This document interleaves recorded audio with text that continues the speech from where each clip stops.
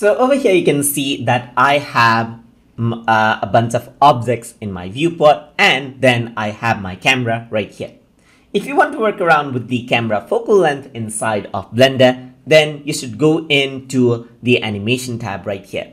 Once you go there, here you can see that there's the camera option right here, and this is what you see from your camera. If you want to work around with the focal length, then you can actually use this square box right here. If I were to click and drag this in, you can see that I can really zoom in onto the object of my choice right here, or I can really zoom out right here, as you can see.